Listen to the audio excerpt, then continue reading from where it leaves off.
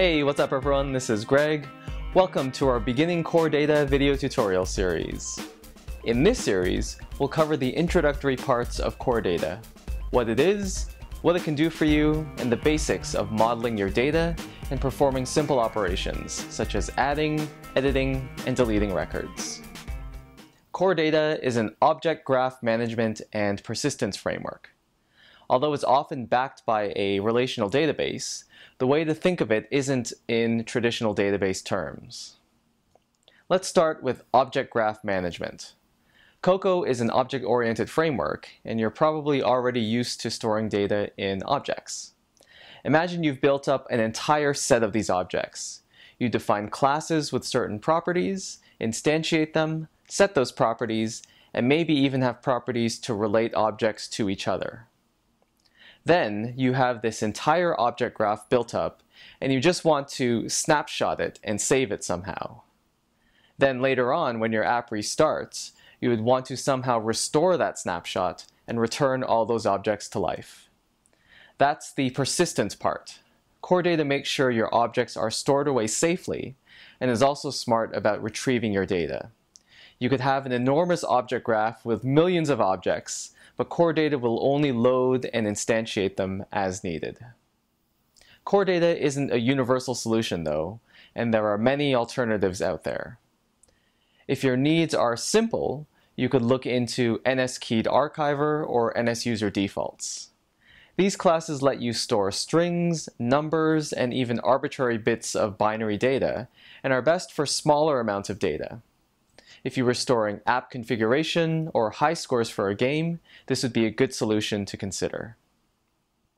If you need very high performance, or you're already a relational database wizard, you could use SQLite directly, or with a wrapper such as FMDB. You'd have to handle creating your database schema and running SQL queries yourself, and you lose some of the things that core data would manage for you. But if those are already in your skill set, then it's also a great option that can handle large amounts of data. There are also many third-party options, such as Realm, Parse, and Couchbase Mobile, to name a few. Realm is a cross-platform database built specifically for mobile.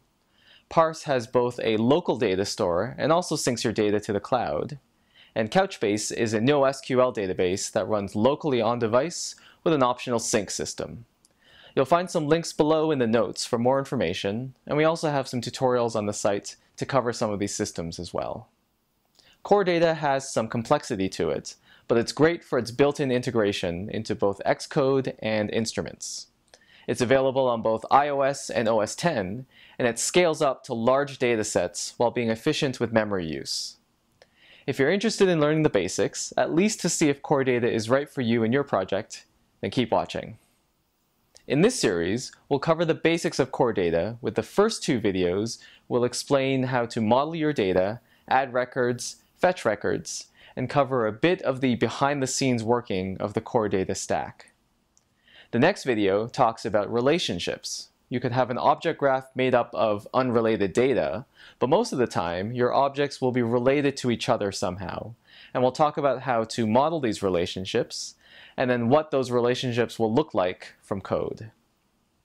In video 4, we'll talk about predicates and sorting. This means you'll be able to tell core data to filter and sort the results that come back when you fetch data. We'll wrap up the instructional videos in video 5 with a discussion of editing and deleting data. There have been some recent additions to the core data APIs to support bulk updates and bulk deletes, which we'll look into as well. Once you have the basics in place, you'll be ready for our intermediate core data series, which I'll talk a bit more about in the conclusion video, and you can check out for yourself when you're ready. That's it for this introduction video, and I hope you're ready to dive right into learning about core data. Your challenge, should you choose to accept it, is to move on to video 1 and get started.